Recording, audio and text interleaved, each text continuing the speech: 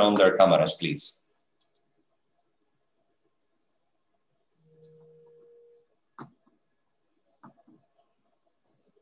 Thank you. Thank you very much. So welcome everybody on behalf of CEPS to this webinar. Again, thanks for your patience, for being with us. We have very high level participation into what is a very topical subject. My name is Sergio Carrera. I'm Senior Research Fellow at CEPS and also Professor at the European University Institute, and I will be moderating this conversation, this panel today.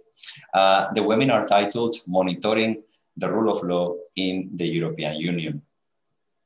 As I said, a very topical subject and bringing us back to the very foundations of the European Union, a union anchored in this trinity of constitutional values, the rule of law, democracy, and fundamental rights. And while the specific features of the notion of the rule of law vary across national constitutions, the concept of the rule of law is not a pie in the sky, it's not an empty shell. The United Nations, the Council of Europe, and more recently the European Union have brought light to the importance of the separation of powers principle, these checks and balances of authority to prevent arbitrariness, to the importance of well-functioning and healthy democracies and democratic scrutiny, and the fundamental importance of judicial protection before independent courts. Now, in the EU legal system, these values find expression in the treaties, Article 2 of the treaties, but also the Charter of Fundamental Rights, and they are operationalized in Article 7 of the treaties, which gives clear mandate to both Commission and the European Parliament to determine the existence of a risk of serious breach of these values, or actually a persistent breach of these very principles. And what is clear is that the developments in some EU member states during the last decade have clearly illustrated that rule of law and human rights monitoring and compliance is not only relevant in the context of enlargement and foreign affairs, but it is also crucial after accession to the EU. It cannot be taken for granted once any country accedes to the European Union. We have, as a matter of fact, 2 EU member states currently under Article 7 procedure, based on clear evidence on systematic rule of law backsliding. There are other EU member states that present theme-specific challenges and dilemmas, not showing systematicity of violations, but clearly showing also hints that call for attention. And there have been many voices, some of them here in the panel of today, and of course the Commissioner Reynders himself, calling for the EU to develop its own monitoring arm of all EU member states' compliance with these principles. So, as we will see today, there are many lessons learned from international and regional human rights monitoring actors and methodologies. We have the United Nations represented, the Council of Europe represented, how to do this. And there is indeed very fruitful cooperation between the European Union institutions and the UN and the Council of Europe. Very close cooperation and mutually beneficial cooperation. But perhaps the time has come for the EU indeed to develop its own mechanisms. And this is also why we organized this event originally, the publication by the European Commission of the Rule of Law report, which is a welcomed step forward in how the EU is monitoring all EU member states' compliance with treaty principles, but also the European Parliament's work, very active work in this subject, calling for a mechanism covering democracy, rule of law, and fundamental rights, and the excellent work and very active work of the LIBE committee in different country reports. Now, why is this important? Because, when we are moving within the confines of the EU legal system, member states' compliance with these values is a precondition for mutual trust There's no such a thing as blind trust in European cooperation, and it needs to be earned, it needs to be deserved for governments to benefit, be able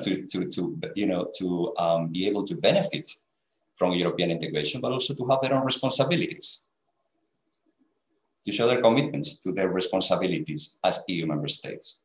And now the discussion being held on the budget, we will go into detail later. Can we really trust member states under Article 7 procedure in EU budget expenditure? How can we ensure that EU taxpayers' money will not be used in backsliding rule of law, democracy, and fundamental rights? And just before going into the subject, few examples showing how clear linkages there are in EU-specific policies.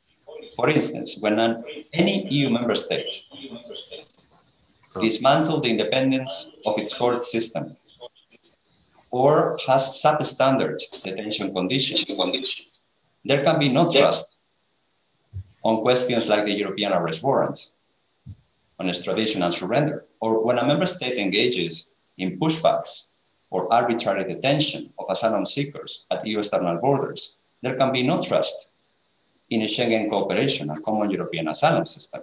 Or last, when an EU member state sells EU citizenship or free movement to millionaires, how can we trust that that member state complies with EU citizenship requirements and standards? So these are very important questions that are at the heart of today's conversation and discussion. And I see that Commissioner Reynders has now joined us. Thank you, Commissioner, for being with us. We are delighted to have you. No, it's a pleasure. Sorry for the delay, but we had another meeting about the rule of law. You know that we have some sensitive issues for the moment in the European Union about the rule of law. And sorry for that, but we try to be present also in your webinar.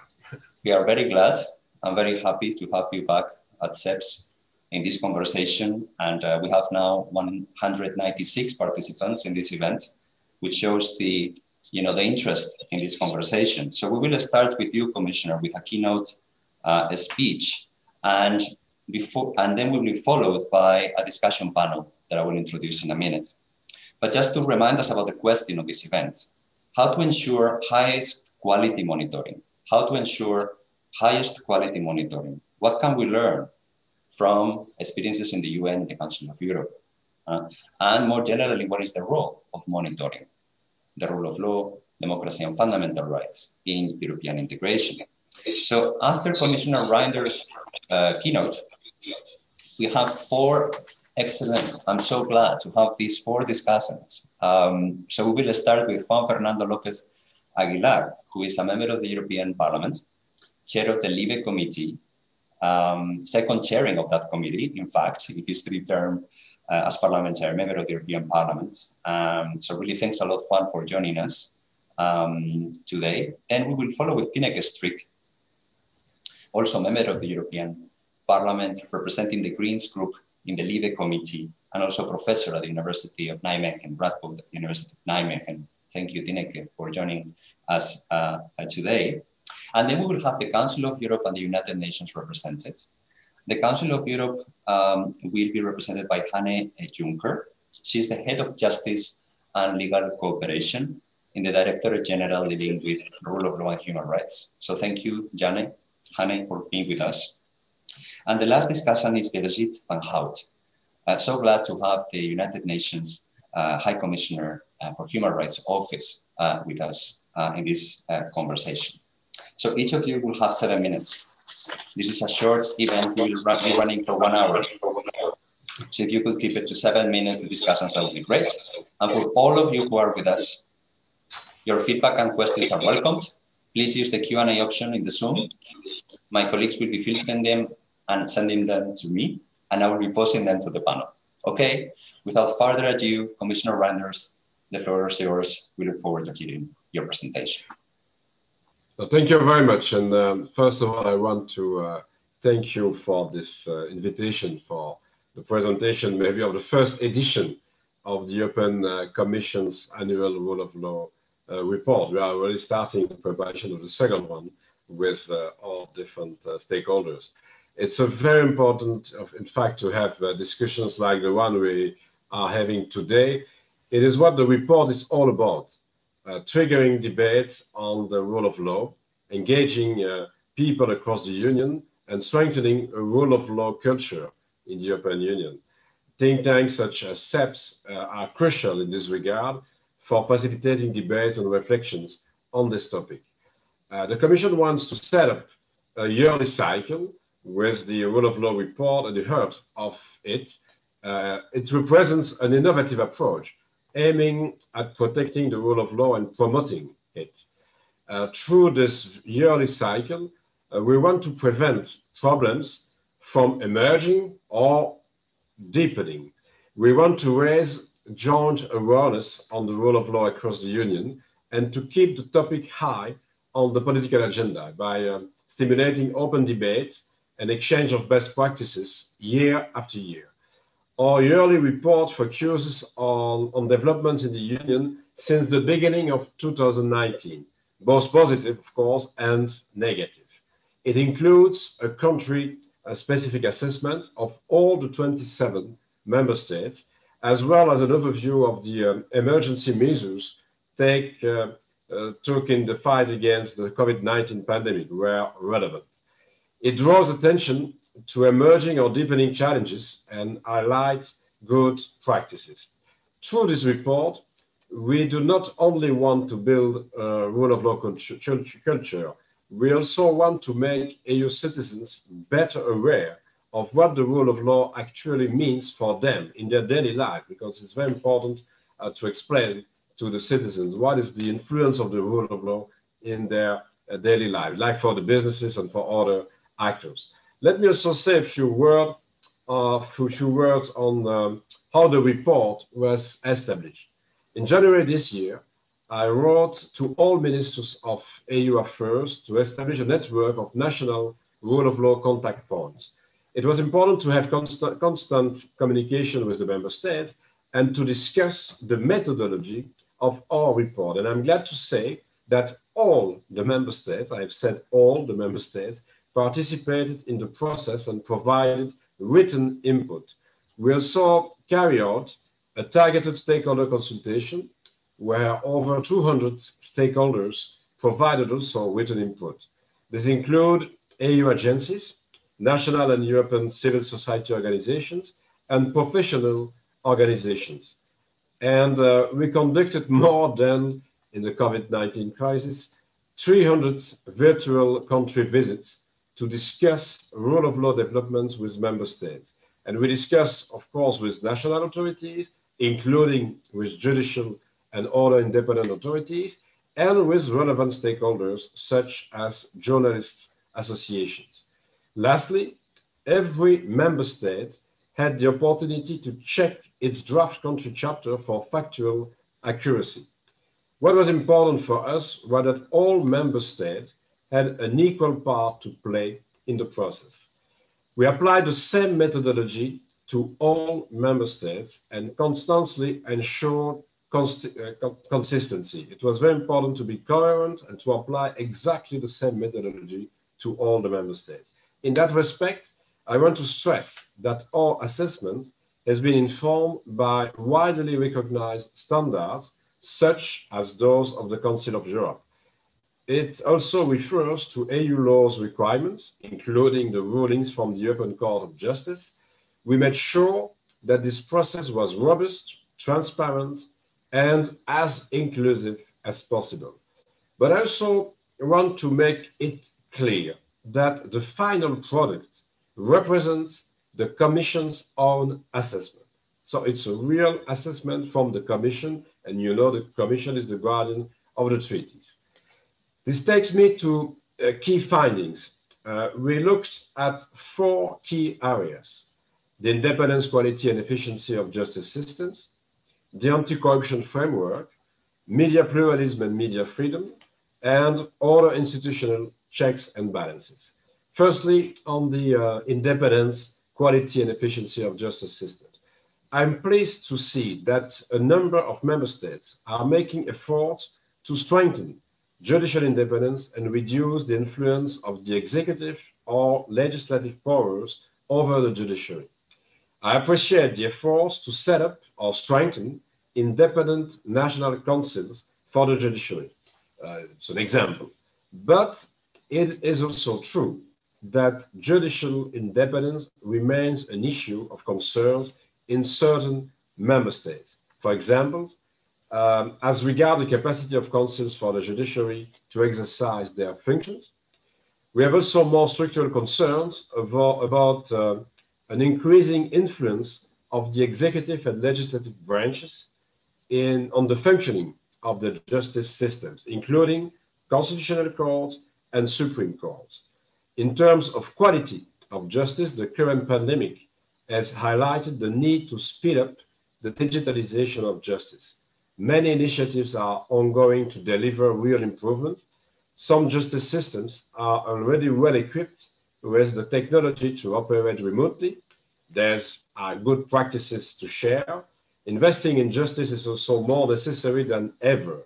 And I've asked all the Ministers of Justice in the last meeting with the Ministers of Justice in the entire Europe to pay attention to such a digitalization of justice in the recovery and resilience plans that the national authorities will introduce or are introducing now to the Commission, if it's possible to have an agreement on the MFF and the Next Generation EU in the next days or weeks. It is reassuring that some member states have decided to increase resources in the area of the resources for justice system, human resource, but also digital tools. Secondly, the anti-corruption framework. I appreciate again that several member states have recently adopted new comprehensive anti-corruption strategies or revised existing ones. It is, however, important that these strategies are effectively implemented and monitored to ensure that progress is made on the ground. Some member states have introduced measures to strengthen the institutional capacity to fight corruption and to reduce obstacles to effective prosecution. But our monitoring shows concerns in several member states about the effectiveness of the investigation, prosecution, and adjudication of corruption cases. This includes concerns that high-level corruption cases are not systematically pursued.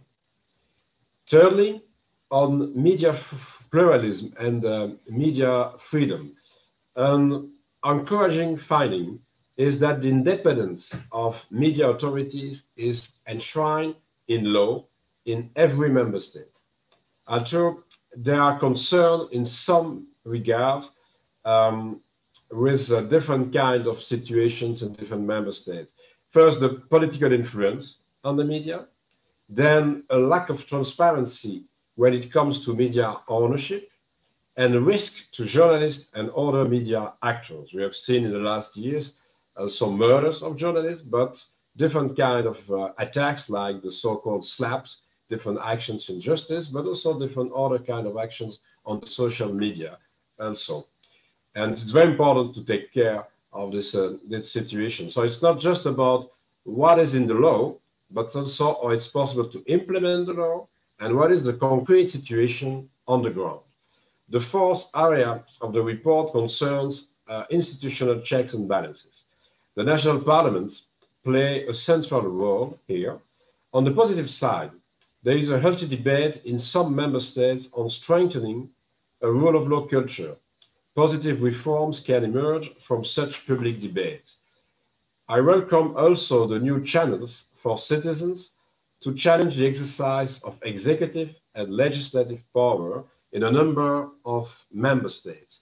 Cooperating with international expert bodies such as the Venice Commission can contribute to ensuring that reforms will comply with European standards. And I insist all the time on the fact that it's needed to have a real advice of the Venice Commission in the way to proceed for some constitutional reforms or very important reform in relation with the justice systems. The COVID-19 pandemic is testing also the resilience of checks and balances. In this respect, the Commission has made it clear that responses to the crisis must respect fundamental principles and values settled in the treaties. Key tests for emergency measures include whether they are limited in time, whether safeguards are in place to ensure that these measures are strictly necessary and proportionate, and whether parliamentary and judiciary oversight, as well as media and civil society scrutiny, are maintained.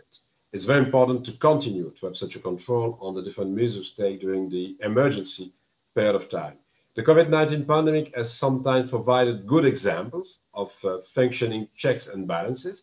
Parliamentary scrutiny helped frame certain emergency response, and national courts often reviewed the measures taken. But we also identified a number of concerns with regard to checks and balances. In a few member states, we see parliaments rushing through legislation or government making excessive use of accelerated emergency laws. And so we did there to be sure that it's possible to have a correct functioning of all the institutions in the checks and balances between the different institutions. This situation raised concerns. Across the EU, civil society continues to be a key actor in defending the rule of law, but in some member states, civil society is facing serious challenges. National rules are limiting access to foreign funding, for instance, or they are subject to smear campaigns. So we need also to pay attention to that. And in some cases, it was needed maybe to go to the Court of Justice to receive a positive answer about the way to manage the different kind of funding also for foreign countries, for the civil society. So that was the report that we have presented on the 30th of September at the Commission level. But so where do we go from here? I would like to reinforce a point that I have made before. What we want to achieve through this mechanism is a deeper dialogue to foster a rule of law culture in all the member states. And we need such a dialogue at EU level with the European Parliament and the Council, and also at national level, as we are doing today. And there's a political will to do this. The German presidency has organized a rule of law dialogue in the Council based on our report on 13th of October. We had a first very constructive discussion in the General Affairs Council covering general rule of law development. So it was the first approach of the report. On 17th of November, we have had a country-specific discussion addressing key developments in some member states. We have started in the protocolar order, so alphabetical order of the member states with Belgium, Bulgaria, Czech Republic, Denmark, and Estonia. Of course, we will take Germany in the next presidency due to the fact that Germany had the floor as chair of the General Affairs Council. I hope so to continue the country-specific discussions with the future presidencies. There is a clear commitment from the Portuguese and the Slovenian presidencies to do the same, to cover all the 27 member states in a real discussion at the Council level. Earlier this month, I also presented the report to the European Parliament, both in the LIBE committee, and you have the chair with us today of the LIBE committee, and in the plenary. And I intend to bring the debate to all other European capitals, notably before national parliaments. I have already done with the German Bundestag and the Danish Parliament, but also with national civil society. And so I will continue with 5 or 6 other parliaments before the end of the year, and we will start again at the beginning of next year, because I want to organize the debate not only at the EU level, but also at the national level in all the national parliaments. Because of course, in the Council, we are in discussion with the government. In the Parliament, in the European Parliament, we have a representation from the different political parties in Europe. But it's also very important to go to the national parliament to discuss with the majority and the opposition and to see what are the concerns in the different parliaments. But again, also to do that with civil society. And the time has come to have open political debates about the rule of law. I'm very happy to also talk about this with you, because I've started 4 years ago in the previous capacity as a member of the General Affairs Council, with Foreign Affairs and European Affairs, to propose to organize a peer review at the Council level. And I've had the support immediately from many member states and also from the actual president of the General Affairs Council, Michael Hout, German minister. And 4 years later, at the same moment in 2016, we have seen some initiatives of the European Parliament in the same way to organize a discussion on the rule of law. And 4 years later, it was possible to present the first annual report on the rule of law. So I'm very proud of that, because it was possible to discuss during so many years about the budgetary situation in the member states, about the structural reforms like the pension schemes. It's very important to do that. I have also taken part in such a process as Minister of Finance many years ago, but it was very difficult to organize a real debate at the council level about the rule of law and the values. And now we try to discuss in all the institutions on this. And the report has brought more substance to the table, and we have reached a new level. The Commission will, of course, continue to play its role as guardian and set of the treaties, and to use all the other tools at its disposal whenever necessary to react to challenges to the rule of law.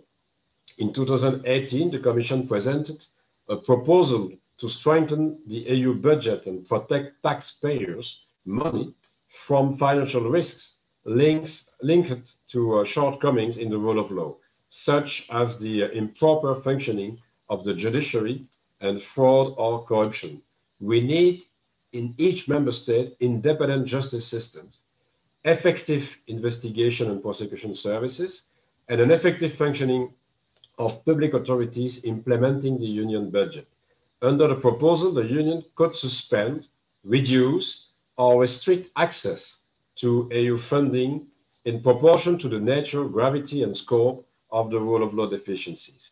Trilogues between the Parliament and the Council and the Commission have led to a preliminary deal between the co-legislators, between the European Parliament and the Council. This deal will allow to protect the EU budget when it is established that breaches of the principles of the rule of law in a member state affect or are seriously likely to affect the sound financial management of the EU budget or the protection of the EU financial interest in a sufficiently direct manner. It will be possible to trigger this mechanism on a proposal from the Commission and after a qualified majority vote in the member states. And so again, the Commission welcomes this development, which provides for an effective mechanism to protect the EU budget. And I want to say that we'll continue to work on, I said, the next annual report on the rule of law. So every year you will have a new document. I've seen that it was possible to receive very positive reactions from many member states coming with some plans to introduce new reforms to give an answer to the concerns raised in the report. So it's fine. I've seen that with different member states coming with different new reforms to try to give an answer. Of course, we'll verify the implementation of those reforms in the next report. It's a preventive tool, but again, we have other tools like the infringement proceedings before the Court of Justice when we are thinking it's better to use such an instrument, and we are doing that since also since the beginning of this mandate, this commission. We have introduced some proceedings before the court, certainly in relation with the independence of the justice system, and we are very proud that it's possible to see now also real discussions at the council level about the rule of law and a real discussion about the possibility to introduce such a real link between the European budget and the rule of law. Because I'm knowing that we have a real support in the European Parliament about the way to protect the rule of law. We have discussed a lot of this in the LIBE committee, but I know that there are so many supports from many actors in the civil society, and it's very nice that it's possible now to have a real discussion at the highest level in the council. And so all the institutions are involved in the discussion, and again, it's very important to do the same at the national level, because the most efficient instrument that we have at our disposal is to try to convince the population in all the member states that it's very important to have a full respect for fundamental rights, democratic process, and the rule of law, and to explain more and more what that means, the rule of law in the daily life of the citizens. And it's the reason why I'm very proud to have such an opportunity to present to you the first ever, we have said, annual report on the rule of law, but not the last one. We are starting the preparation of the second one. And of course, I'm looking now forward to your remarks, your questions, and maybe your proposals. Thanks for such an opportunity, and sorry for the delay at the beginning of the meeting, because we have had also various discussion just before about the situation of the rule of law in at least one member state in the European Union. Thank you. Thank you, Commissioner, for your presentation and for highlighting the goals and the main findings in the rule of law report. A very commendable effort and contribution by the European Commission in this area. You were indeed one of those voices calling for, in early times, for a EU mechanism, EU instrument monitoring all EU member states, and this is now there. And it is indeed very important to have this at the highest level, this discussion at the highest level in the Council, and of course, this report contributes to the knowledge base of the situation for all the participants listening to us. Please feel free now to present your questions in the Q&A option. Write them down. Please write your name, and I will do my best to bring it back to the panel. But let's now move immediately to the next, to the discussion panel, with Juan Fernando being first. Juan, you have the floor. Good day. I hope you can hear me right and see me right. First of all, thank you, Sergio, and thank you, CEPS, for the invitation. Nice to hear again from our Commissioner Reynders, and good to be given the chance to present the case of the European Parliament, so heavily involved in all of these matters: rule of law, fundamental rights, and democracy. Actually, it's a long story, but I'm about to make it short. So it takes some storytelling. Ever since the Lisbon Treaty entered into force in 2009, along with the Charter of Fundamental Rights, let's not forget it, we were very well aware in the European Parliament, the majority in the European Parliament, of course, the majority in the LIBE committee, which I chair. I chaired the committee precisely in the moment in which the treaty and the Charter entered into force, that was a major leap forward for the European Union, to turn the page from a protracted discussion about the very nature of the European experience. There were theories with the allegation that the European Union was actually a market, constituting 4 freedoms: capitals, goods, services, and workers. But there was another theory to which I stick to, the theory that it goes political. It's been political all the way, but from the Lisbon Treaty onwards, with the Charter onwards, it's only clear that it's more political and constitutional than ever before. So the once called Copenhagen criteria, which were adopted precisely to measure the consistency of democratic structures of those candidates to enter the club, to join the club, on their way to enter the club, were enshrined, finally enshrined, as binding legal principles, values, common values of constitutional nature: human dignity, liberty, equality, freedom, fundamental rights protected by independent judiciary in a structure of separation of powers ruled by law, which is not only rule of law, but also ruled by law, and protecting minorities, which means protecting those in opposition to majorities. And of course, pluralism, enshrinement of pluralism of all kinds, which is some dimension of the European Union understood as the integration of diversity. Well, those values were finally enforced 10 years now, and they have been enforced all along. But you know what? Throughout this period, the European Union has somehow experienced a chain of crises: the Great Recession, sovereign debt, Brexit, now the pandemic with all of its damage. But throughout the process, there has been also a political impact of this series of episodes, of critical episodes. The political impact has been the erosion of mutual trust and the erosion of the will of building up an ever closer Europe, as it was the promise of the Treaty of Lisbon when entered into force. The political expression of this erosion of mutual trust has a major challenge in the emergence of the so-called illiberal democracies, which is backsliding on the values, on the founding values of the European Union. Some countries, particularly of recent accession, which are in denial of the binding nature of those values, are in denial of the tools at the disposal of the European architecture to make sure that we all comply by the book.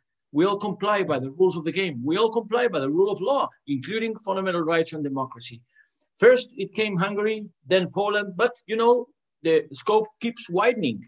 And there has been concerns about a certain case in Malta, particularly the link between corruption and organized crime.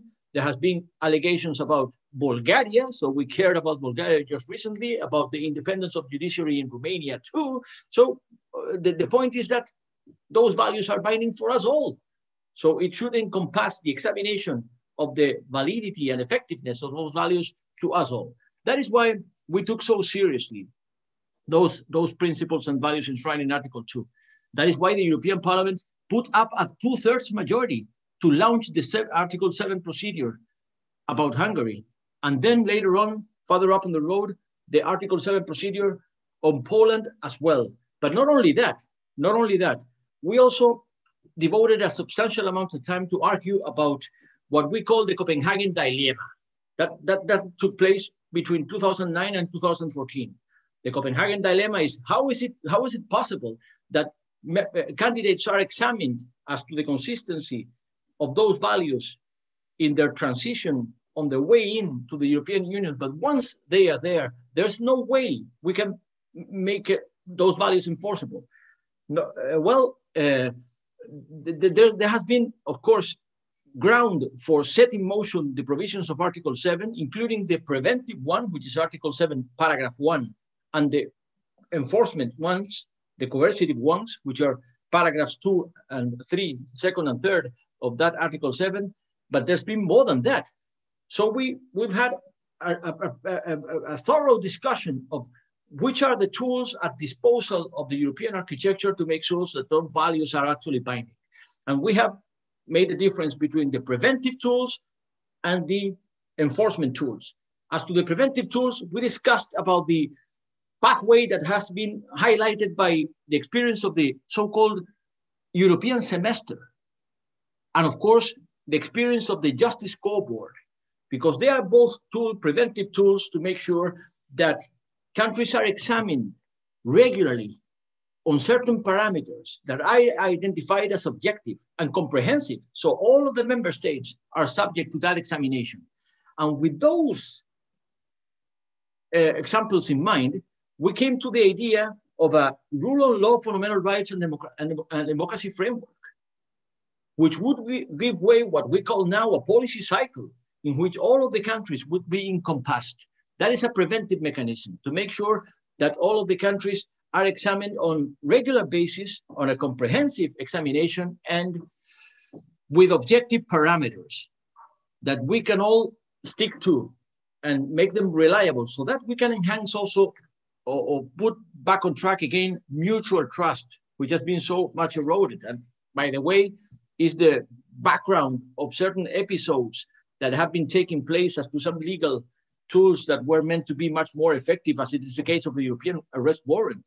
Why the European arrest warrant has been subject to a discussion or to an argument? Precisely because certain rulings of the European Court of Justice have only noticed that there is an erosion of mutual trust on the grounds of the variety of prison conditions in member states, on the grounds of variety of criminal codes in the member states, on the grounds of variety as to the standards to securing independence of the judiciary, which is a major value enshrined in Article 47 of the Charter of Fundamental Rights. So in order to regain and to relaunch the whole process of mutual trust, we came to the idea of a rule of law, democracy and fundamental rights policy cycle and framework. And we engaged in talks and in discussions, taking the initiative in the European Parliament with the Commission, so that the Commission would come up with an actual implementation of this idea, and it actually happened. It actually happened. Now we see a rule of law framework, which is not exactly what we wanted it to be, but at least it's a step forward. We wanted to encompass not only rule of law, but also fundamental rights and democracy. Why? We think it's so important that the framework is comprehensive of all of the component elements of the equation. because they are intertwined. Sometimes democracy is about protecting rights. Democracy, we insisted, it's not only about ruling by majority, it's also by sticking to the rules of the game, to the rule by law. Democracy is not imposing the will of majority. Democracy takes protecting minorities. Democracy takes protecting the right of the opposition to oppose you, to dissent from your opinion, to assemble against you, to demonstrate against you when you're a majority.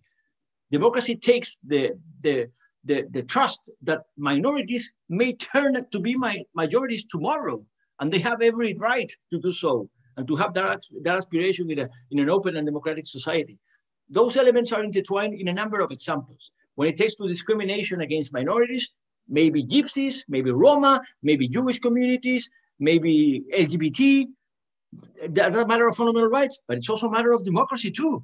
And when it comes to protecting the rights of those minorities, you take institutional tools, you take judicial remedies, all the way, if there is a constitutional court, all the way to the Constitutional Court and to the European Court of Human Rights and the European Court of Justice, as well as it has been the case in a number of rulings by the European Court of Justice. So the elements are intertwined. We wanted it to be large scope, not only rule of law framework, but rule of law, fundamental rights, and democracy framework.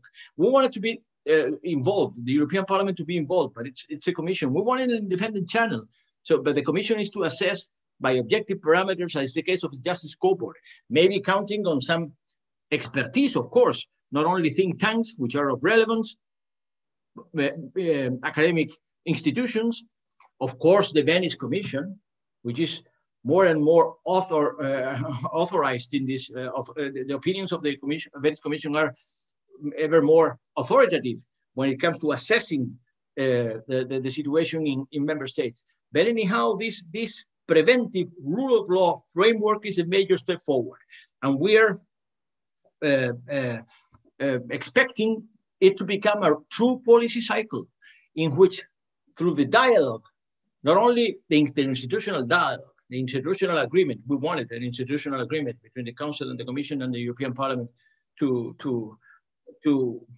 clear the path all the way, but also through the dialogue with the member states' authorities, we can create a truly European community of values and principles which are of binding nature and common understanding of the importance of the rule of law, democracy, and fundamental rights. But then we also came to the idea of the rule of law conditionality. We made a very strong point on this idea. Why? Because let's face it, we tackled the so-called Copenhagen dilemma. We set in motion the Article 7 procedure insofar as it was within our powers. The majority that it took in the European Parliament to call the Council to consider the clear risk of a serious breach of systemic nature against the values enshrined in Article 2 of the Treaty of the European Union in two cases, Hungary and Poland, for good reason, because we have seen that in a very abrupt period of time, in a very short period of time, and only under the will of a single ruling party, enjoying absolute majority in the relevant parliamentary houses, in the case of Poland and the National Assembly in the case of Hungary, they have imposed a total agenda to bring about an upheaval, a constitutional upheaval, what's been called a constitutional breakdown in both legal systems. So we sent the message that Article 7 was to be taken seriously. But we are well aware that Article 7 has a cumbersome procedure and has its shortcomings too. It takes unanimity, exception being made of the country concerned in the final end of the sanctionary dimension of its provision, which is very unlikely ever to take place. So insofar as it does not take place, we want something more effective. That is why we came about with the idea of the so-called rule of law conditionality. Thank you, Juan. Can you please conclude? Yes, I'm concluding with this message. If we are to be effective, we must make sure that those countries in contempt of the European Court of Justice rulings, as it is the case, of course, of Poland, which is in contempt of the ruling on the retirement of judges, on the discrimination of salaries, be man or woman, on the grounds of the so-called disciplinary chamber, those countries which are in contempt of the European Court of Justice rulings, and those countries which mix not only their assault on the independence of judiciary with high levels of corruption when managing the European funds, would be denied access to European funds insofar as they do not show full compliance with the rule of law, fundamental rights and democracy requirements. That is the point we have made. We came to an agreement with the Council, and now we only hope the Council to stick to this agreement with the European Parliament, because we are well aware that both Hungary and Poland, and now Slovenia too, are opposing their veto against the whole package: multi-annual financial framework, budget, recovery fund, from which so much is expected, and so many needs are to be met with those recovery funds of the European Union, because they oppose the rule of law conditionality. The European Parliament is serious about this. We want this rule of law conditionality to be abide by the Council as an agreement with the European Parliament, and this is a very strong point for the majority of the European Parliament, and we only hope that those in denial of the binding nature of the values enshrined in Article 2 are not going to get away with it. That is my contribution to this discussion. I'm only expecting the Q&A round of the second round to exchange views with the rest of the participants of this discussion and this panel. Thank you. Bye now. Thank you, Juan, for laying out so clearly the position of Parliament in these very important issues. I move immediately to Tineke. Tineke, you have the floor.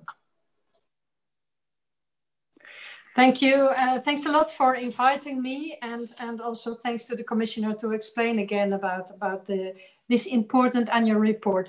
There is not so much time left, so I try to be as brief as possible. I want to address 3 topics, some more general remarks on the report and the tools we have, on the role of Parliament and on the scope.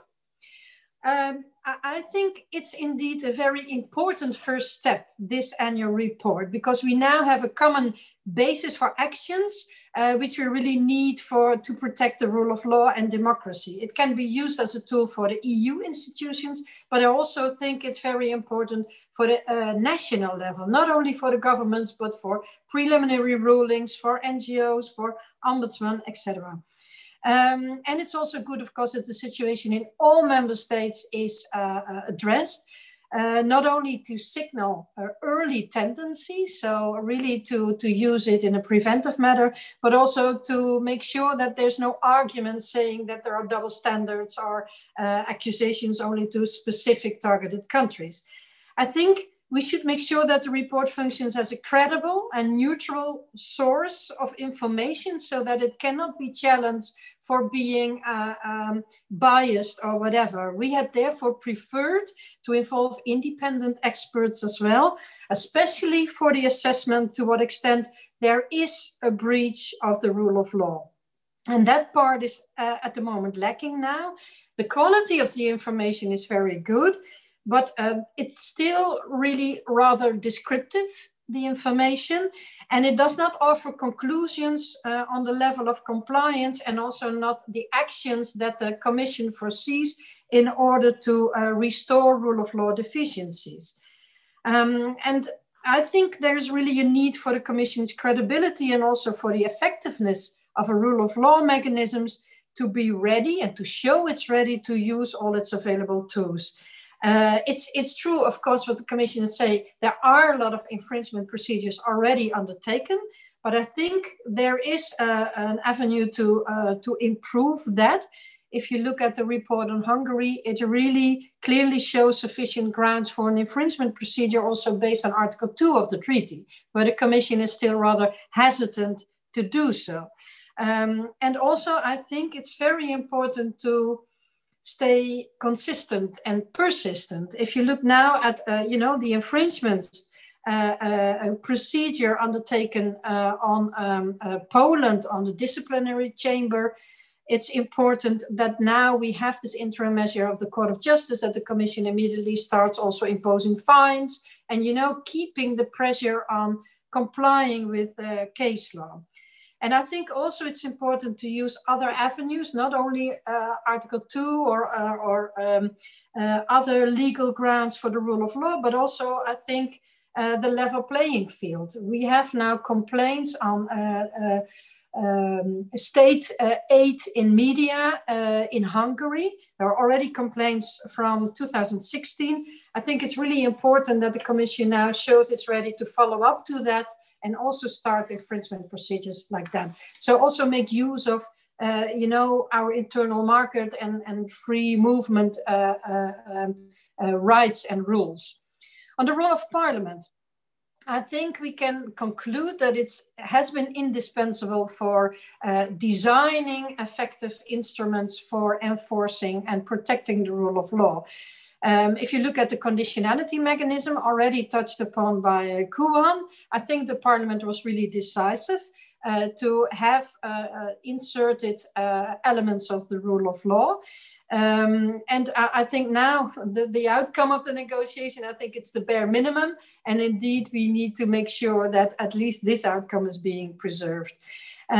Also, the rule of law mechanism, and this was already an initiative from a few years ago, and I'm very happy to see that the Commission is really building on that proposal of the Parliament.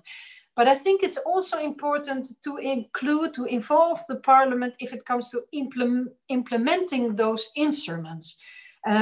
Because sometimes you really see hesitance from the member states because of political interests. They prevail, you know, that other interests are prevailing. And sometimes, also within the Commission, of course, there are political decisions being made. And you see that in Parliament as well. Political groups tend to focus more on countries where they do not rule, you know. So, of course, this is part of the politics. But nevertheless, I think for the democratic legitimacy, it's important that Parliament can also trigger procedures, for instance. And we have done so with Article 7, which is, I think, is very important. But then still you see that Commission is treated differently than Parliament in Article 7 procedures by the Council. And I think we really should be treated on an equal footing. We should also be invited to Council meetings and hearings in order to make a case on why we triggered the procedure. And I think it's deplorable that we do not have a role in the conditionality mechanism. I think it would be important that we would also be able to trigger that procedure, but be sure we will monitor very closely how the Commission is implementing this. And at the same time, I would like to remark that I think that the Parliament would also need to take use its own position. We can also start legal procedures by, for instance, joining cases of the Commission or starting our own procedures. And I think we should not shy away from that as well. Last point is the scope. As Juan also said, it's now focusing on 4 issues: the rule of law report, independent judiciary, anti-corruption, free media, and free and fair elections. And I think this is a good first step, but I really hope that the Commission will consider to widen up its scope, all elements of institutional checks and balances, but also fundamental rights. I think this is it's for a reason also part of Article 2 of the treaty. I think that we should also need to treat violations of fundamental rights in the same way as we do with breaches of the rule of law. And if it would be part of the whole system, we would also have a more appropriate monitoring system of fundamental rights throughout at the EU level of all EU member states, together with FRA, but also the UN and the Council of Europe. And if I may mention an example on the area where I often work a lot on, is the fundamental rights compliance at our external borders of people who are not our inhabitants, but who are under our control and where we have responsibility. People who try to ask for asylum, try to arrive on our borders to get protection. And we see now in many European states at our external borders that they are prevented from entering the territory through pushbacks, where also their right to asylum is being denied, and often also accompanied with violence. I think that these are violations of core fundamental rights of the EU. and therefore should also be treated, in the same way, in the same framework of our rule of law debates and instruments. Now the Commission has proposed an obligation for member states to have a national monitor mechanism in place at the screening procedure. I think the scope should be widened. It should cover all areas of the borders, but nevertheless, it's a start. But I really think it's not enough to keep it at a national level. We should really have something at the EU level, and also make sure that agencies do not facilitate violations, but really are very strong in preventing violations and promoting respect for fundamental rights. So, well, actually, as a conclusion, I think we're on the right way, but we need more credibility, more consistency and determination by all EU institutions, not only to effectively protect the rule of law, but also to serve as an example for our member states and to gain and keep confidence of our citizens. Thank you. Thank you, Tineke, for bringing back again the question of scope and highlighting the Parliament's position to widen the scope to cover democracy and fundamental rights, and also for highlighting the importance of timely action. So when looking at the relationship between monitoring and enforcement, and the question of equal treatment, equal footing of the European Parliament as representative of EU citizens and in compliance with the principle of an interinstitutional balance, so that Parliament also plays a role in the implementation phase. So thanks a lot. Let's now move to Hanne, the Council of Europe. Please. Thanks very much. Hello, everybody. Thank you for inviting the Council of Europe to take part in this important discussion as well. I promise I'll be brief. The rule of law is one of the statutory principles of the Council of Europe, along with pluralistic democracy and respect for human rights. The founding texts of the Council of Europe do not actually define the rule of law, and we don't have a specific mechanism just for rule of law issues. What we do to promote and strengthen the rule of law is to work through our monitoring mechanisms, our different monitoring bodies, the European Court of Human Rights, in particular the Venice Commission and Greco, but there are also a number of other such bodies in the wider human rights field. And the Venice Commission is an advisory body, but the others I've mentioned are treaty-based mechanisms. So states undertake formally to accept the scrutiny of the monitoring body, usually through on-site visits, and then to implement their recommendations. And thanks to this work, we have a very detailed picture of where the gaps are and the shortcomings. We also have country-based monitoring work going on in the Parliamentary Assembly and the Human Rights Commissioner, but it's a different format, so it's not really what I'm talking about here. As other speakers have said very well, we are seeing at the moment that in a small number of our member states, the recommendations that we issue are not being followed, and that's especially the case in the areas of judiciary and the courts, also anti-corruption to some extent. You're all very familiar with these situations. We like to think that these steps are hopefully not irreversible, and that is where our monitoring mechanisms come into play, both the classic ones like Greco and, for example, Moneyval, which I didn't mention, but also the preventive advisory bodies like the Venice Commission. The way it works is that we present the governments with an assessment of what we have found, and this assessment is done against an agreed list of clear benchmarks, and then recommendations for what they could do to be in line with their legal commitments. And I have to say that we are not short of work. It's a constant battle for political will, the will to implement, the will to change mentalities, even if you like it. It's not easy. In addition to these quite formal structures, we also provide a lot of ad hoc advice to governments, institutional, constitutional, legislative reforms, especially in the area of the judiciary and anti-corruption. And again, the basis of that advice is, of course, the findings of the monitoring mechanism, especially the case law of the court, but also the other bodies that I've mentioned. And here I have to say we have an excellent dialogue with the European Commission. We're very careful generally that as organizations, we are consistent and mutually complementary in the messages that we deliver. It's something that we appreciate very much. For example, recently we were in touch about the Constitutional Court crisis in Ukraine, or the situation of the Superior Council of Magistracy in Moldova. These are just a few examples. So we were very pleased to be able to contribute to the first annual Rule of Law review, which we consider a very impressive exercise, not least given the time within which these reports were prepared. You'll probably have seen that the Council of Europe bodies are widely cited in those reports, especially 3 of them, the Venice Commission, Greco, but also the CEPS, which, by the way, provides the efficiency and quality data that goes into the Justice Scoreboard, which was mentioned earlier, in a very good collaboration also with the Commission. We are able to feed the findings of our bodies into the work of the European Union, but as the Commissioner mentioned earlier, of course, then it's up to the Commission and the EU to reflect and assess and decide what they want to do with that information and to take the process forward after that. So we have very distinct roles in that way.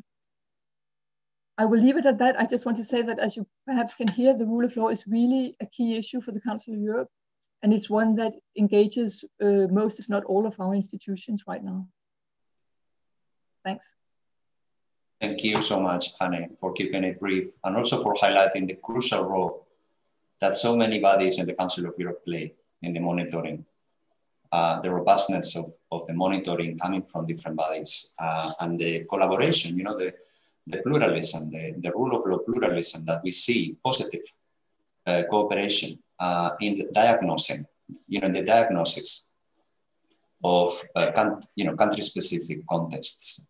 So really, thank you so much for bringing the experience and also the contribution of the Council of Europe to the debate and to the panel. Now we move to the United Nations. Birgit.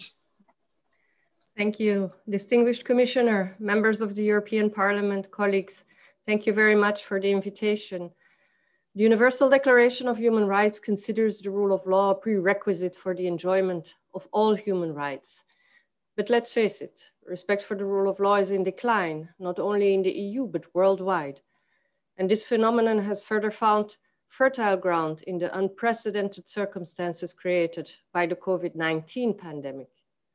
Many arguments have already been made on why it is important for the EU to protect the rule of law in Europe. I would like to add 2 more. Just last week, the Council of the EU adopted the EU Action Plan on Human Rights and Democracy. There's great emphasis on supporting the rule of law, which is mentioned 11 times in the Council conclusions. And in many parts of the world, our field presences actually work with EU delegations in support of the rule of law. But for the EU to be credible on the rule of law in third countries, it is essential that the rule of law is upheld inside the EU, both as regards EU member states, as well as in the EU's own actions. So this is about the credibility of Europe on the world stage.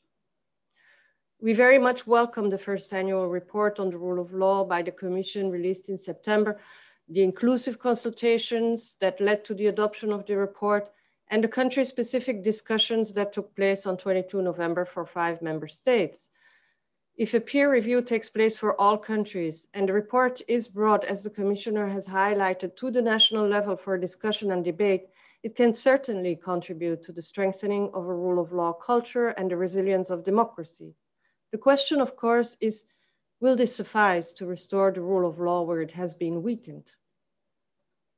The second argument for standing up for the rule of law is that EU member states have binding legal obligations to uphold the rule of law that stem from international human rights treaties and standards. While the concept of the rule of law, just as for the Council of Europe, is not defined also in international human rights law, the UN human rights treaties cover the rights that can be considered as essential to the rule of law. And I would like to open a bracket here about the scope of the Commission's rule of law report, also as the Commission will soon start preparing the next one. When the Commission first embarked on this report, it was not sure which rights would be assessed and how the rule of law would be defined. It is very positive in our view that the Commission has not interpreted the rule of law in a narrow sense, and that it has covered aspects like media pluralism or institutional checks and balances. It is a rare exercise of introspection at the regional level, and the first official baseline, as a first official baseline, it constitutes a really useful tool for advocacy and engagement. However, to align with international human rights standards, we would encourage the Commission to adopt an even larger scope and to approach the various pillars from a human rights perspective.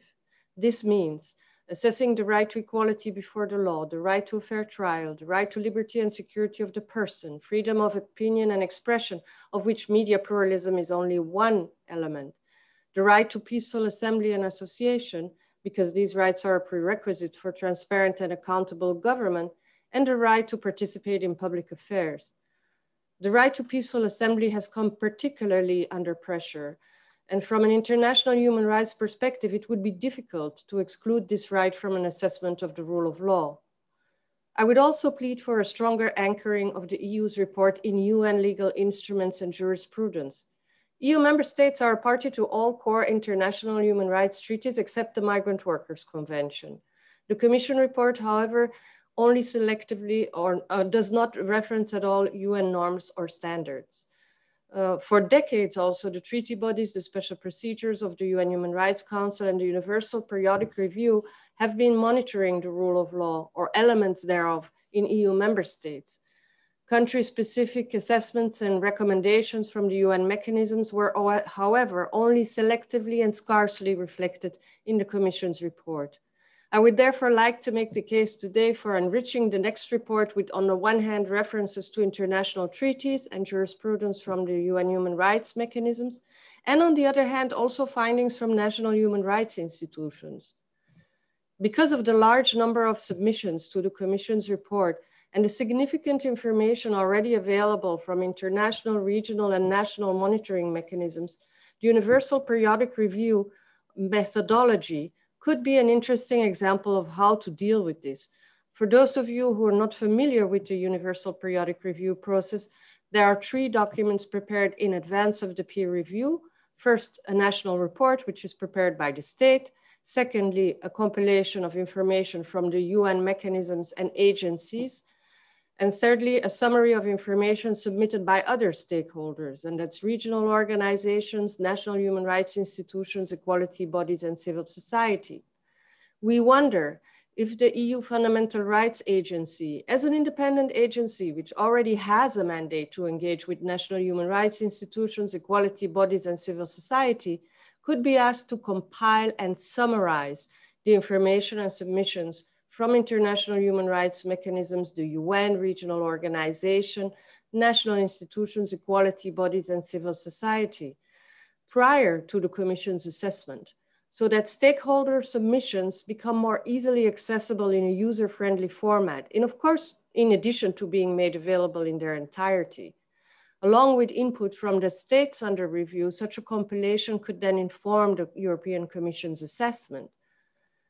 The coherence between the international, regional, and national systems is important to us, not just to foster legal certainty for states and domestic courts, but also to preserve the legitimacy of the UN human rights architecture, as well as national human rights institutions, particularly at a time of a backlash against human rights and the rule of law.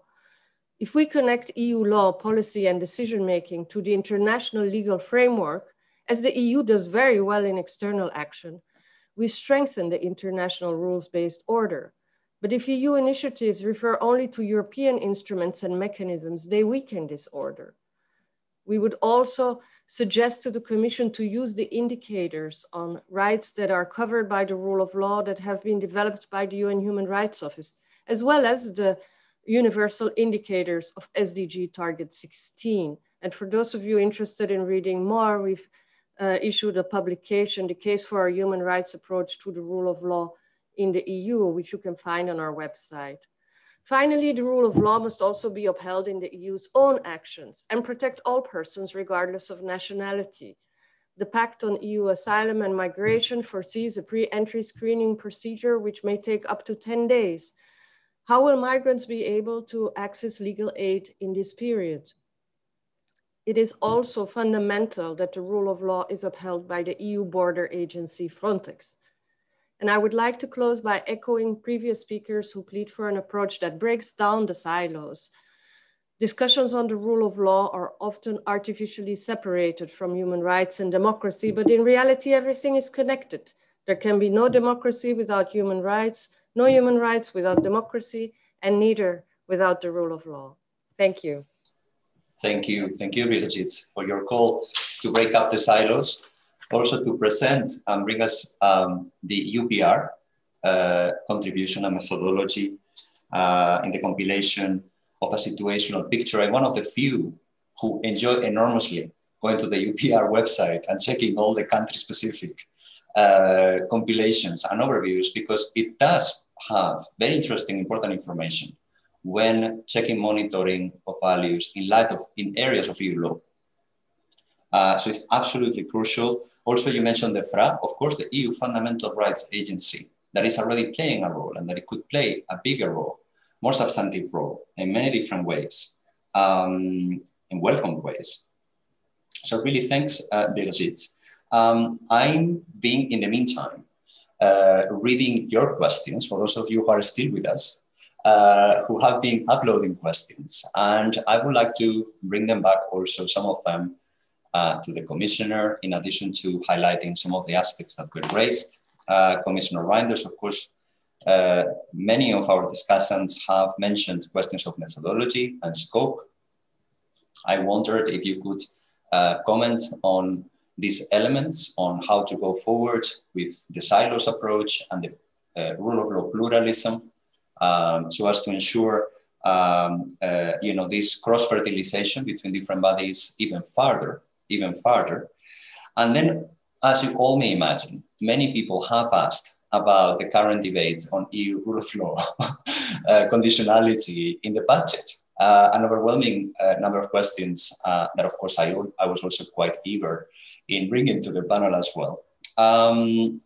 So we saw the Hungarian and the Polish government publishing a paper saying that the conditionality should only be linked to the financial interests, safeguarding the financial interests of the EU. Commissioner, what is your view? But also the panelists. I will also give you final remarks before we close up. What is your view on this Hungarian and Polish government proposal? One participant mentions the possibility of enhanced cooperation on even intergovernmental way forward, not including the Hungarian and Polish governments. It seems they don't need the money. So people are wondering if all the rest could go forward, not including these two. And then which ways to unblock this situation? Again, are there other options? People are saying, even mentioning the Court of Justice in Luxembourg to intervene. So Commissioner, would you like to start and share with us your views on this? Yes. I take my micro. It's better maybe with the micro. Yes, I will say maybe some words on the main issues that we have raised. First of all, from the different interventions.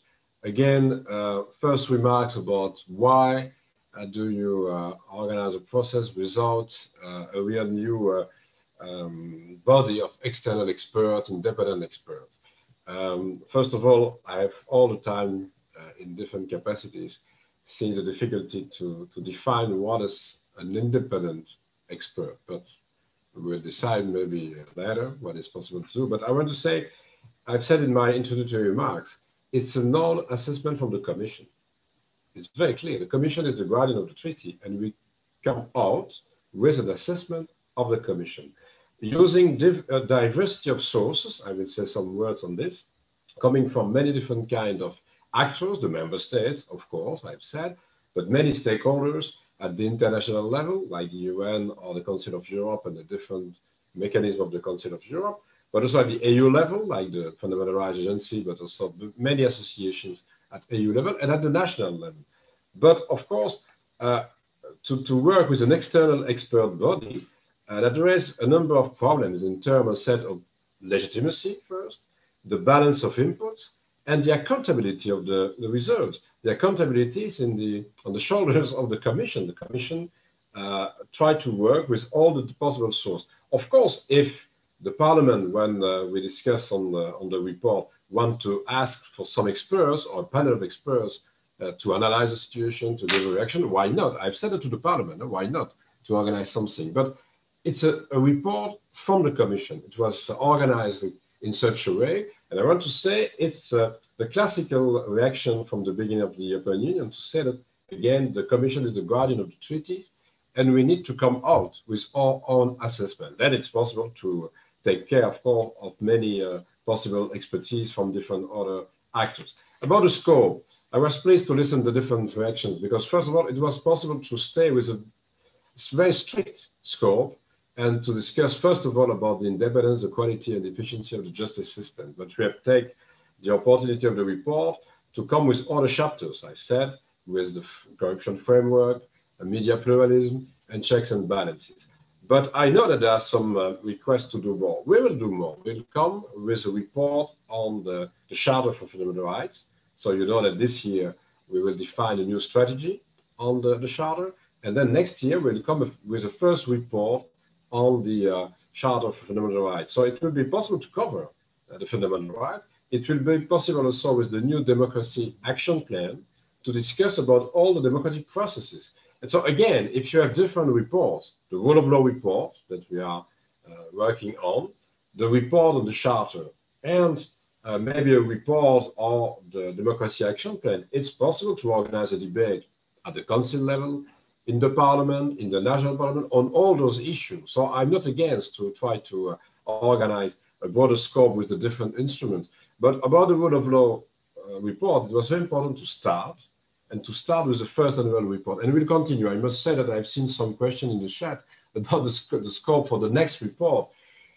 My position is to try to stick to the same methodology and the same scope, maybe with some adjustment, but not to change every year the content, because we need to have a reaction from the member states, and we need to see if it's possible for the member states to implement real reforms to improve the situation in the different fields. And then year after year, we'll see. Next year, again, we'll have a report on the Charter.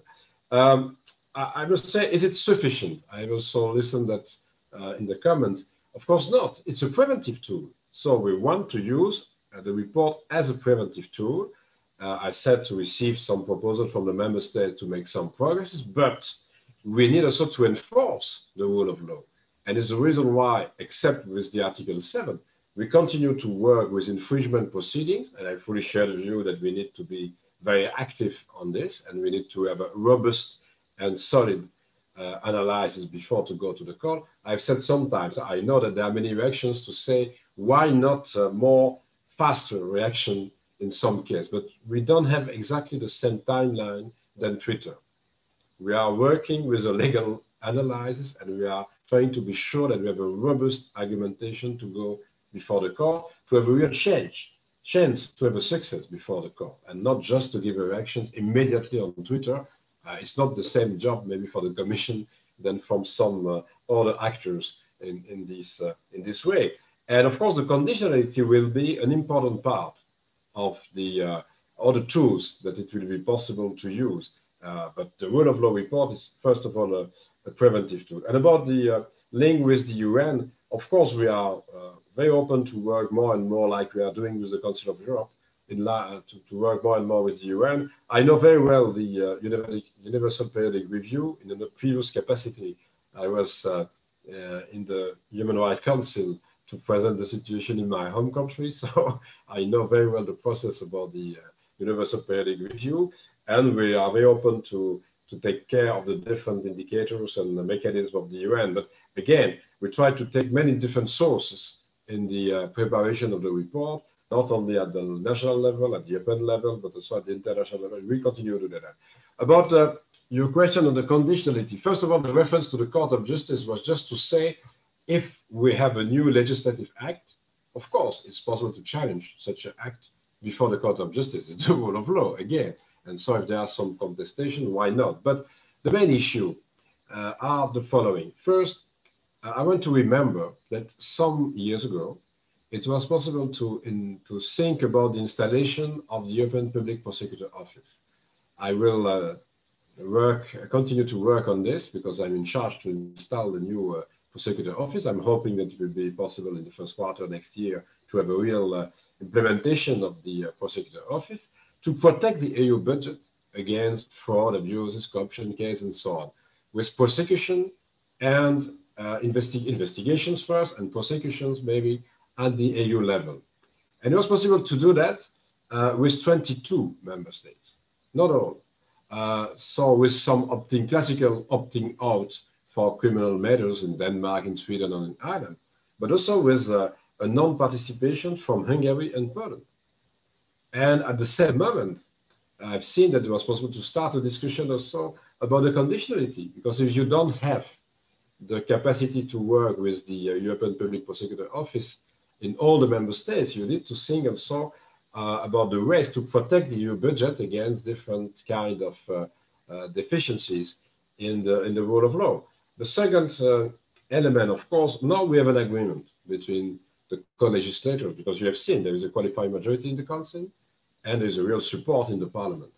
So we don't want to change. We want to stay with a very broad scope and a very efficient mechanism, because I know that in the proposal of the Commission, we have tried to defend to the end the reverse qualified majority, like in the macroeconomic policy, but you know that to come from unanimity to a qualified majority, it's a real progress, because it's the most difficult issue maybe at the European level to discuss about the majority rules. But then, is it possible to find a way to the solution? Of course, it's in the hand of the German presidency for the moment to try, first of all, to organize the process. And so the first possible solution is to convince the two member states to take part in the process. And there are many discussions on this. I don't want to elaborate on that. It's in the hand of the presidency for the moment. But of course, we are sure that all the possible solutions are on the table. And again, it's the advantage of a long presence in all those discussions. In the previous other capacities as Minister of Finance, I was around the table when it was necessary to organize a new treaty on budgetary issues with 25 member states before to go further to the European semester and other kind of regulations. So there are many possible solutions, but the main solution is to try to take everybody on board, because the best solution, of course, is to stay with 27 member states, deciding about the MFF and the next generation EU to organize a real recovery and resilience process, and then to have the conditionality to be sure that it's possible to protect the rule of law in all the member states. And I want to say that it's the reason why the report was so important, to show that we are doing the job in all the member states on an equal footing in the 27. And we have concerns and remarks in all the member states. But of course, sometimes it's more systemic. And that's the real issue that we have seen with the Article 7 and that we are discussing now. So again, we'll try to continue to convince the two member states. But again, we don't have any intention at the Commission level, like I'm sure in the Parliament, to change the agreement reached about the conditionality. The problem is now to have an agreement on the budget, on the MFF and the next generation EU to go forward. But again, all the possible solutions are on the table. Thank you, Commissioner. We need to move towards closing the meeting, but before, I wanted to give each some of the discussants who would like to come back 2 minutes. It's like LIBE committee, so you only have 2 minutes. And that's it. Who would like to start? Okay, thank you again, and thank you again, Sergio, and thanks to the Commission, and thank the rest of the discussants. Of course, I took much interest in following each and every one of them. But I would like to address the main point, which is Hungary and Poland opposing veto against the rule of law conditionality. I'll make it right. This idea didn't come out of the blue. It's been the outcome of a thorough process of both legal and political discussions with strong arguments that have been sorted out to make the right choice. And the final outcome that we have seen, seeing the light of the day, is not, of course, meeting every demand of the European Parliament.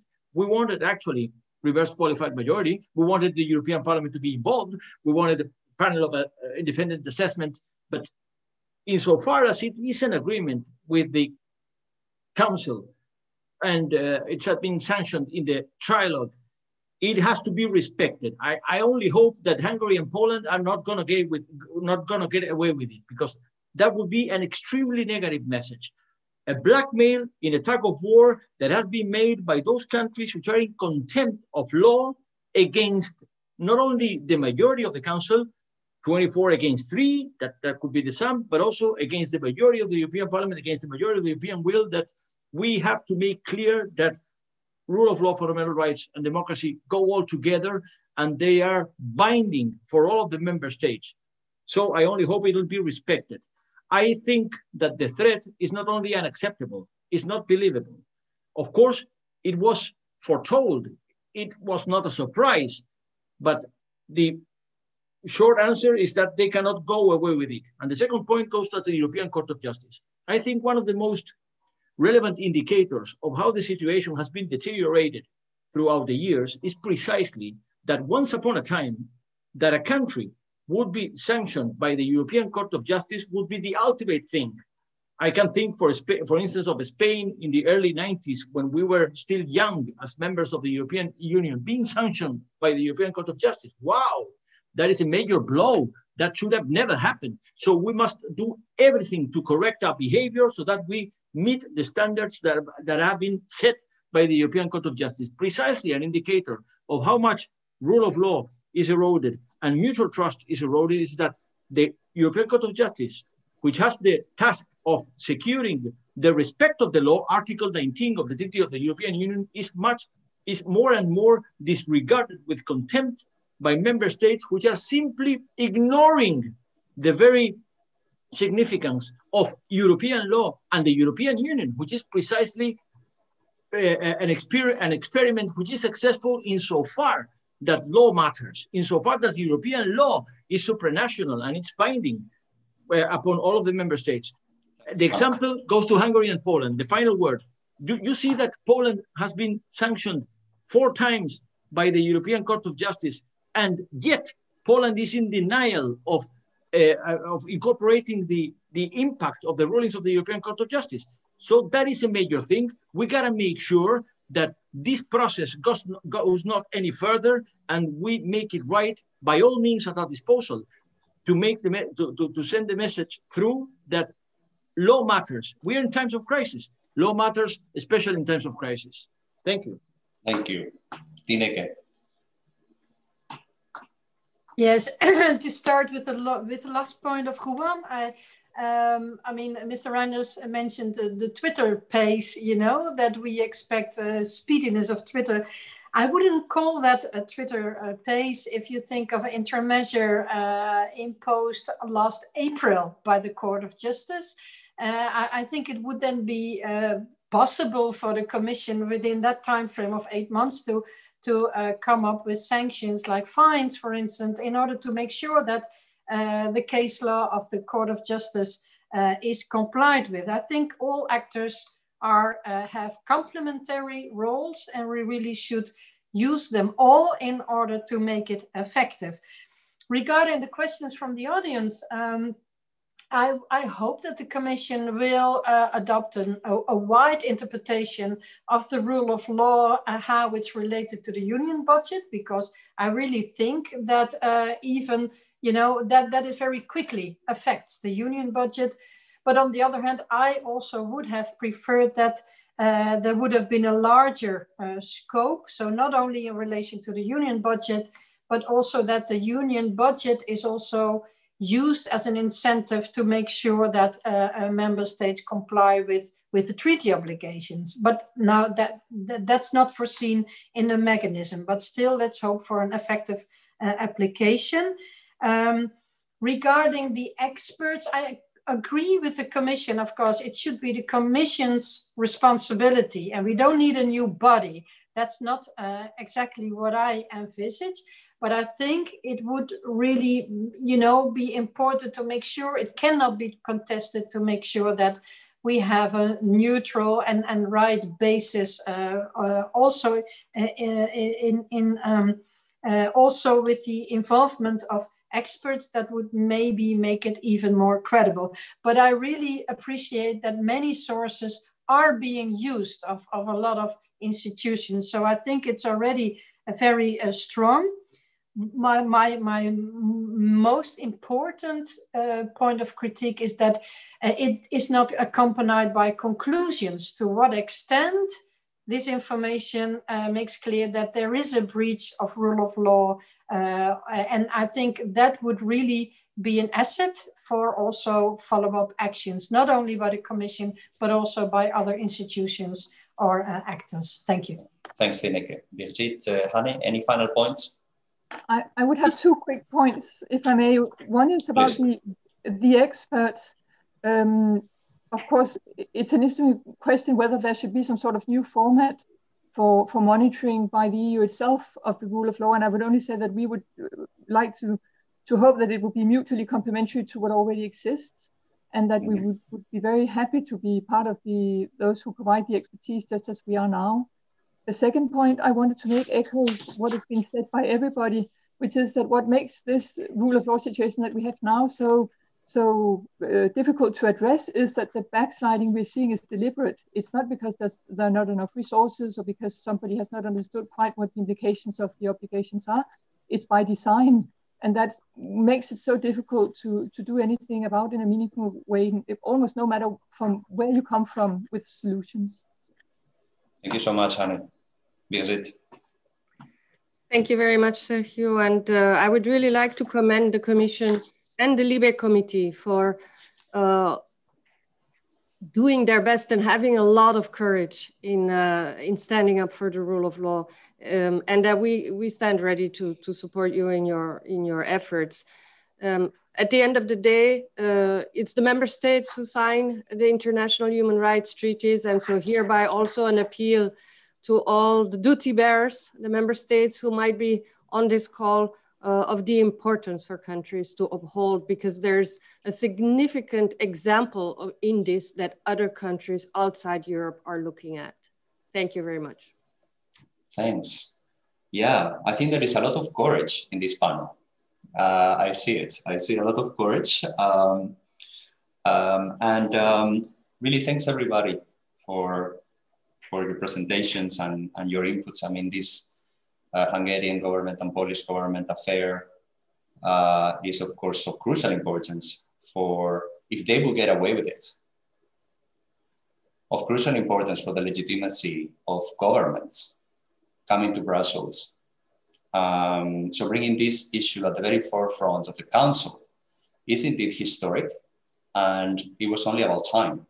I mean, one could perfectly expect this to happen, and here we are.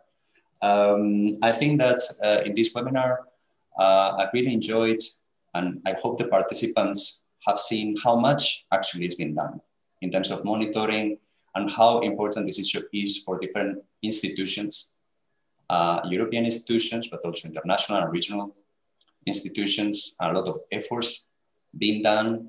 And this rule of law report is just one example. The work of the European Parliament's mechanism and proposals, another example, and they are mutually reinforcing and complementary. This has also come very clearly from the presentations of Hanne and Birgit, how actually this pluralism is something not only to cherish, but perhaps to further develop and think through. So really big thanks to everyone. You know, we needed this time. We've gone beyond time, but we needed this time. That's the conclusion, at least from the organizer's point of view. I hope you enjoyed it. Also, all of you who are still with us, hope you enjoyed it too. And we look forward to the next opportunity to continue this conversation. Thanks. Thank you, Sergio. Thank you, CEPS. Thank you, everybody. Good to see you on the screen. Thank you, Fernando. Bye-bye. Bye.